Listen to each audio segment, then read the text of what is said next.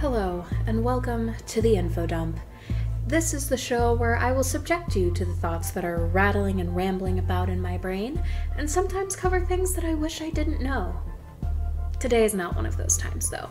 Today, we're going to be talking about the current state of the Five Nights at Freddy's lore.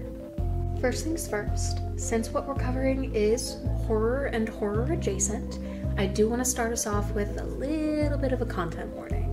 This series deals heavily in death, especially that of children, and some of the images that I will show may be a bit disturbing. Animatronics designed to be scary, for example. If you're not in a good headspace for that, or if this topic is a trigger for you, you may not want to stick around, and there's absolutely no judgment there. Next up on the housekeeping checklist, I want to offer a little bit of clarification about what this video is and what this video is not. This is not an attempt at explaining the lore. God knows there are several other much bigger YouTubers who have already attempted that to varying levels of success. Depends on who you ask. If you want an idea of the timeline or anything like that, I recommend the videos from Right Host, ID's Fantasy, Game Theory, and Gibby's Good Idea, Bad Idea that I've linked down in the description. This is also not an attempt to bash the series or its lore by any means. I'm a huge fan of this franchise and its story, and I love it even despite its little snarls and flaws. However, I'm also a storyteller by training and trade, so I recognize these flaws with a great deal of clarity. This video is an attempt to look at the state of the canon and continuity of the Five Nights at Freddy's series, speculate as to how we got to where we are, and take a look at what the core of the story is. I want this to be a tool for other writers to demonstrate how sometimes a simpler story is more effective than an impressive but convoluted one. Now, I mentioned canon and continuity, and I know what you might be thinking. Wait, aren't those the same thing? While they have been used interchangeably, especially by the FNaF fandom, there actually is a definitional difference. Canon, as defined by Merriam-Webster, is a sanctioned or accepted group or body of related works, while continuity is something that has, exhibits, or provides continuity, such as A, a script or scenario in the performing arts, B, transitional spoken or musical matter, especially for a radio or television program, or C, the story and dialogue of a comic strip. This means that everything I discuss today will be considered part of the FNaF canon, but that doesn't necessarily mean that it's considered part of the main story's continuity. Now, with all that out of the way, let's get into the fun stuff, shall we? Part 1. What is the FNaF canon? The first part of the canon is the games, those being Five Nights at Freddy's 1, FNaF 2, FNaF 3, FNaF 4, FNaF World, FNaF's sister location, Freddy Fazbear's Pizzeria Simulator, also known as FNaF 6, Ultimate Custom Night, Freddy in Space 2, FNaF Help Wanted, FNaF Help Wanted The Curse of Dreadbear, FNaF Special Delivery, also known as FNaF AR, Security Breach Fury's Rage, FNaF Security Breach, FNaF Security Breach Ruin, Freddy in Space 3, Chica in Space, and FNaF Help Wanted 2, the most recent edition. There are 11 games that are considered to be in the main series, the ones that are underlined. The others are either spin-offs or special cases. Something to bear in mind is that a game's status as a spin-off does not necessarily lock it out of continuity. Like, you'd be hard-pressed to find someone who doesn't think that at least elements of FNaF World and most of Ultimate Custom Night belong as part of the story. The special cases are games Scott made for charity, an apology, and a promotional stunt. Next, we have a few websites. Yes, the websites are canon.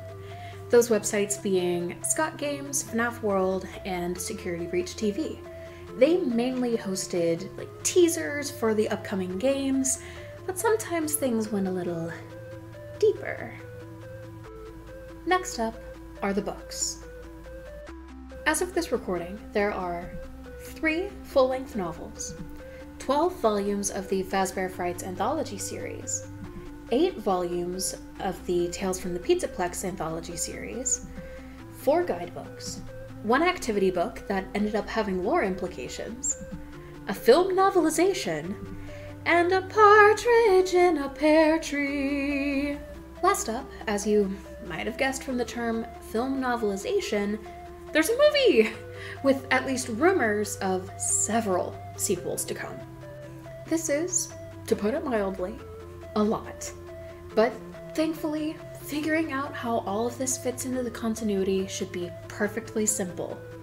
Right? Right? Part 2. What is the FNaF continuity? When it comes to the games, it really depends on who you ask. By the way, get ready for some graphics because there's no way that this is going to make sense without some visual representation. Anywhere from only the first 4 games to all 17 of the games out as of the writing of this script and recording of this video could be considered within continuity. I've found about 3 different views on the subject. The first view is what I like to call 4 games, 1 story.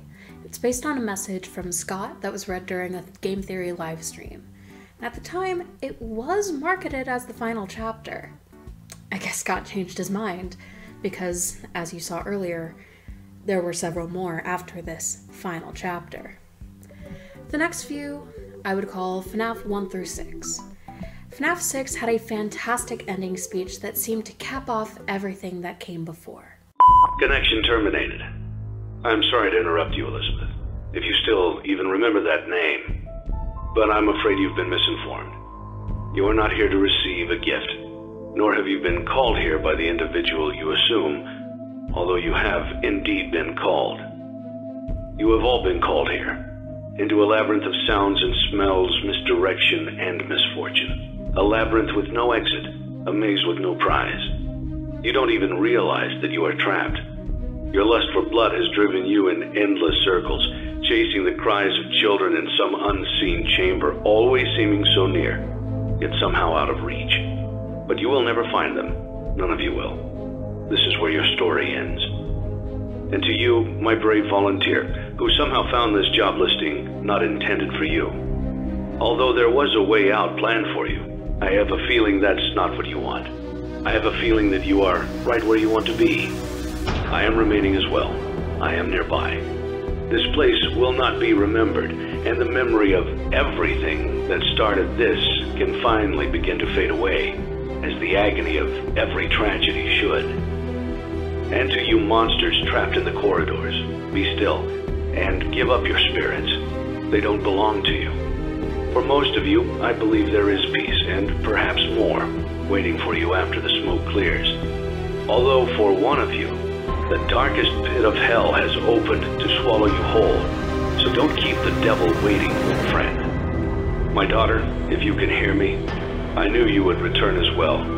It's in your nature to protect the innocent. I'm sorry that on that day, the day you were shut out and left to die, no one was there to lift you up into their arms, the way you lifted others into yours. And then, what became of you? I should have known you wouldn't be content to disappear. Not my daughter. I couldn't save you then, so let me save you now. It's time to rest, for you, and for those you have carried in your arms. This ends, for all of us, in communication. Not everyone agrees that this is the best ending, but it does seem to serve as a nice mic drop for the series. I sure hope nothing comes in to undo everything in it.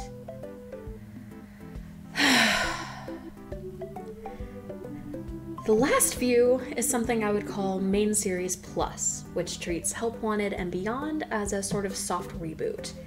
The exact softness of the reboot is unclear, especially with Help Wanted establishing a kind of alternate history.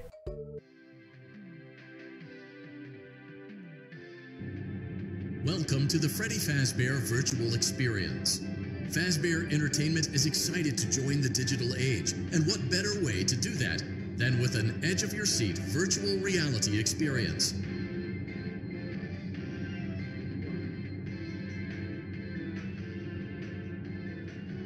We know that Fazbear Entertainment has developed something of a bad reputation over the last few decades, and while it's true that some stories associated with our name were loosely based on actual events, the majority of them were total fabrications from the mind of a complete lunatic, lawsuits pending. But we aren't above laughing at ourselves. Ha ha ha. That's why we have recreated many of these completely fictitious scenarios, lies, that you've been fed over the last several years into a hilarious VR game, in the hopes that we can finally move past these childish ghost stories and develop a new relationship with you, as well as your kids. Don't forget the merch, perfect for birthdays. So sit back and enjoy a few scares. Yeah, so the photo of the complete lunatic who created the indie games in that opening, that's Scott Cawthon, the creator of FNaF. This has led a section of the fan community to speculate that every game that came before Help Wanted was a game in-universe, and therefore not in continuity anymore.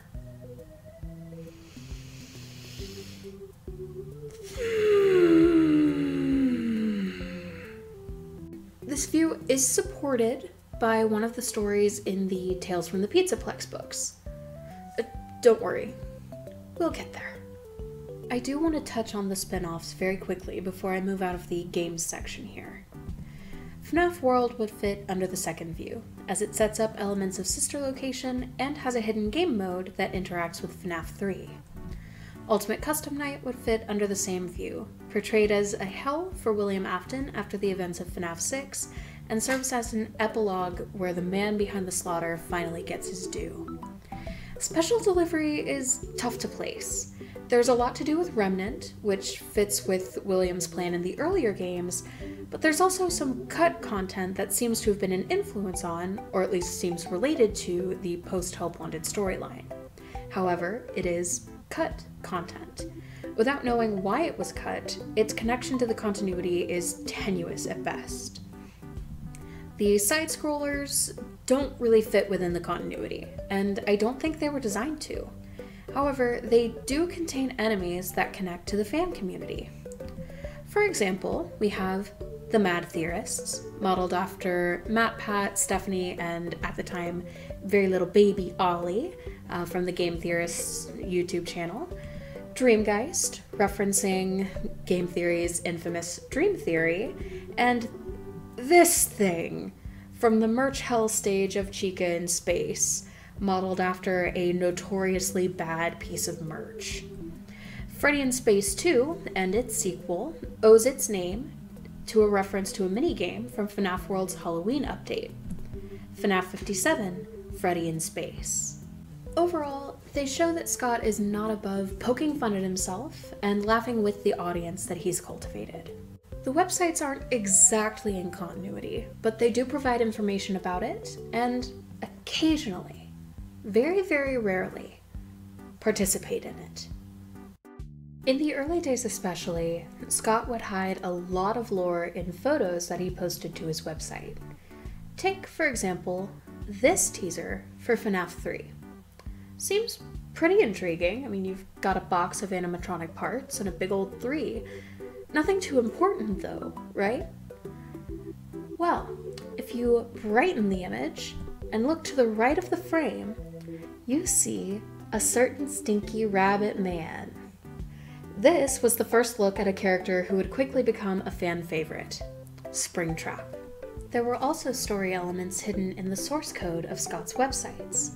One example of this came in the lead up to FNaF 6, where the Scott Games and FNaF World websites talked to each other. You are crowding us. Be quiet. You can't tell us what to do anymore. Yes, I can. You will do everything that I tell you to do. We outnumber you. This is one of those cases of the website actually participating in the continuity, as it explains why Ennard, from Sister Location, was broken up into Molten Freddy and Scrap Baby for the very next game. Security Breach's pre-release era gave us something that was a little bit Scott Games' teaser, and also a little bit new. Security Breach TV was the home for a short series of cartoons called Freddy and Friends on Tour. The series, which was in the style of Hanna-Barbera cartoons like Scooby-Doo, housed teasers for characters who would appear in Security Breach, such as the daycare attendant and DJ Music Man. Freddy and Friends on Tour became part of the story when it was shown on a TV in a highly lore-relevant room in Security Breach, as well as featuring on collectibles in Security Breach's DLC, Ruin. Now the books! Oh god, the books. Okay, so the books are complicated. The Silver Eyes trilogy contains elements that shed light on things on the games without being in the game's continuity themselves, and a lot of people were confused by this. So, in a Steam community post, Scott attempted to add some clarity. He described the novels as, quote, separate continuities, even if they do share many familiar elements. So yes, the book is canon, just as the games are. That doesn't mean that they are intended to fit together like two puzzle pieces.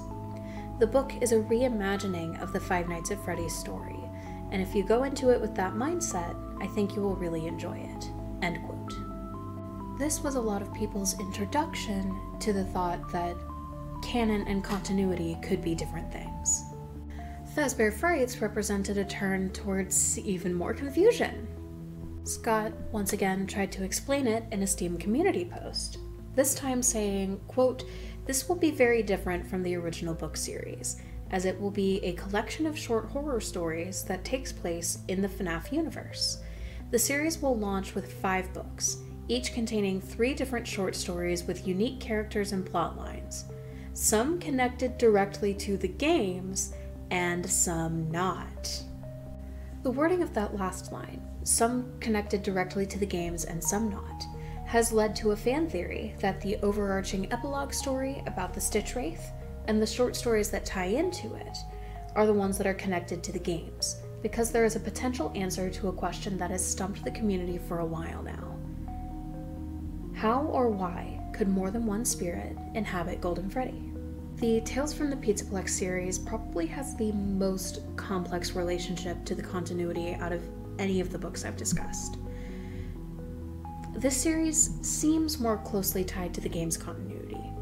However, there are some wacky concepts or concepts that aren't explored in the games that show up in the books. Several of the stories feature attractions within the mall that don't seem to have any evidence for their existence within Security Breach, such as a role-playing arena and a number of VR and AR attractions. Those who believe Tales games, or the theory that these books 100% take place in the main game's continuity, often argue that these attractions often fail spectacularly within the story in which they're introduced, which could explain why these things don't show up in Security Breach. Others instead prefer to think of these stories as providing parallels to events in the game, especially when considering elements related to the epilogue story's antagonist, called the Mimic. Another point for the Tales games crowd comes in the story Help Wanted. If you've been paying attention, that title should be ringing a few bells. Help Wanted follows an indie game developer who is approached by Fazbear Entertainment and strong-armed into creating video games for them. This is where that picture of Scott Cawthon from the VR games intro comes back into play. The last book I want to discuss is a doozy, the Survival Logbook. From the very beginning, we see that this book belonged to someone else, Mike. Anytime you see something in red pen, it's implied that Mike wrote or drew it. Mike seems to have been around for the events of Sister Location, as evidenced by the sketches of the Fazbear Entertainment Cash and Exotic Butters gift baskets from that game, and other Sister Location references sprinkled throughout the book. He also may have been the player character in FNaF 4, given that he responded to a prompt asking about his recent dreams with a damn good sketch of Nightmare Fredbear, only missing the accessories. Mike's writing isn't the only writing present in the logbook, though. This faded text comes to us courtesy of Cassidy, a spirit whose name was revealed in a word search in this book. On this page, they are asking, was your favorite childhood toy a plastic purple telephone? This telephone is something we see in the bedroom in FNaF 4. So Cassidy may be talking to Mike, or they may be talking to another spirit. This spirit, as yet unnamed, much to the community's chagrin, speaks by altering text in the book, as we can see most clearly by putting these two Rate Your Feelings pages next to each other. The third feeling changes from health to I can hear sounds, and the last feeling changes from existential dread to it was for me. This last change seems to respond to a statement from Cassidy, the party was for you. Because of the connection to a party, many theorists who read this book believe that the text-changing spirit is that of the crying child, who suffered the bite of 83 at his birthday party. This child is also theorized to be Mike's younger brother. And taking it one step further, both Mike and Crying Child are theorized to be the sons of William Afton, the series' killer. Leaving the books behind, now let's talk the movie. The movie seems to be taking a page from the novel's book, presenting a reimagining of the Five Nights at Freddy's story rather than a direct adaptation. Here, some familiar characters have had their origins and relationships somewhat shuffled. Mike Schmidt is not Michael Afton working under an alias, something the fandom has theorized since the logbook.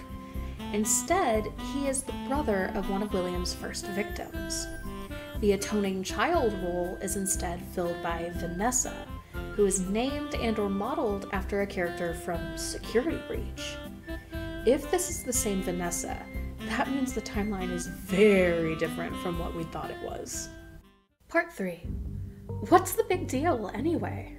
Now that I've spent nearly half an hour talking about this, you may rightly be wondering, why? Why am I so concerned about the clarity of a video game storyline? And the answer to that is simple. It didn't have to be this complicated. This could have been a simple, straightforward story. Man loses family, goes on a killing spree, dies in a fire. Easy enough. Instead, we have contradictions of which of his children died first, when all of this is happening, how much of the surrounding canon we take into consideration when building the continuity. The more clarifying details and soft reboots we add, the harder it is to understand the story at the core of this whole thing. And yeah, I'm aware Scott didn't necessarily intend for this to be a whole thing. Once the first game took off, he had to figure out puzzles for the pieces he'd put in place. This fly-by-the-seat-of-your-pants style of storytelling just doesn't make for a very cohesive narrative. And cohesion is one thing that helps an audience best understand the story that's in front of them. Without cohesion, we have a situation like this, where no one is sure how many games are considered to be the main story, or where and to what degree the series has been rebooted, or how much weight we should give to the books. Are they simply parallels, or are they within the game's continuity? This isn't to say that a writer should pander to an audience, dumb their work down, or write something that they don't want to write simply because the audience demands. It's to say that storytellers, game developers, etc. should have goodwill towards their audience. And one way to show that goodwill is by not making things more convoluted than they need to be. I do have an addendum here, because most of this script was written prior to the release of Help Wanted 2, so there is a bit of updated information. Help Wanted 2 presents two endings, both of which present somewhat straightforward answers to some big questions, especially ones that had cropped up in the post-Help Wanted area of the canon. Spoilers, by the way.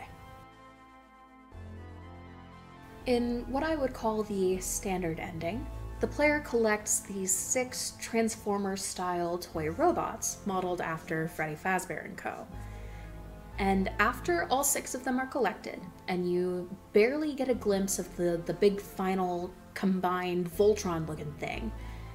You then see the player character seemingly get turned into a staff bot, like from Security Breach. Specifically, the player then takes the point of view of Maskbot, who gives Cassie the VANNI mask at the beginning of the Ruin DLC. This could be to connect the player character of Help Wanted 2 with Cassie. Are we playing as Cassie's dad? I think so, but that's for another show. In the other ending, what I would call the secret ending, you go around collecting these little, like, memory plushies, poppets, not entirely sure what to call them, but you collect them by doing specific tasks within the minigames after being given clues by the great, powerful, and semi-reliable Mystic Hippo. After collecting all of them, you then get to play the Princess Quest game within a game that's been a part of this series since the mobile port of Help Wanted. And you play it first through an arcade cabinet, and then you get to experience it in VR. Towards the end of the VR Princess Quest section, the player is faced with a familiar puzzle, one set in a graveyard that featured in an earlier iteration of Princess Quest. This puzzle in its earlier version featured gravestones with different numbers of yellow dots on them, indicating a numerical order, and braziers in front of the graves that you could light up with a swipe of the sword. This version is a little bit different, because in addition to those features mentioned earlier, you also have the little memory poppets. What's really interesting here is that if you light up the braziers in any order, you'll get to progress. If you light them in the correct numerical order, you unlock a secret treasure room with a single treasure chest inside. Inside the treasure chest is a Bonnie mask, one that looked familiar to a lot of players and viewers of the game because it had featured in the Help Wanted DLC Curse of Dreadbear, but also as an AR collectible in Ruin, the entry just before Help Wanted 2. In Ruin, that mask, along with other Bonnie-themed merch, was linked with Cassie's dad, as Cassie said that Bonnie was his favorite character. This link, along with the fact that the line, "This looks familiar," pops up when you first see the Bonnie mask in Princess Quest, is what led a lot of folks to believe that the player character here is, in fact, Cassie's dad. What's really interesting, even more interesting than the Bonnie link or anything else that we've talked about before, is the fact that those little memory poppets that we collected in order to get to this point, in order to get to this ending, are here. They're sitting on the gravestones. And they're wearing masks that line up with the original Fazbear lineup, plus Golden Freddy and the puppet. And remember, I said there was a numerical order that unlocked the Bonnie chest. That numerical order may provide us with the death order from one of the first events in the series, something we have been begging for. We've been begging for information about this for nearly a decade. Like a decade now. And we finally get it. It's still a little vague, to be sure, but it's so much clearer than anything else we've gotten. I think Rytoast said it best in an episode of the Freddy Fazbear's Pizza podcast that came out around the time they were finishing up Help Wanted 2. I don't know what prompted the missing child incident, and I will get into what I think might be. But after the missing child incident, the security puppet is made. That tracks. That makes a lot of sense. To have the security puppet be made after the missing child incident, you would need security. Something's going on. Then Charlotte Emily dies. Now, Henry Emily probably leaves the franchise. With it, so does the security puppet. Or at least it's downgraded to not be a security puppet anymore. And without a security puppet, the crying child dies. That domino of events makes a lot of sense. And then after the crying child dies, you make the Fun Times Elizabeth dies.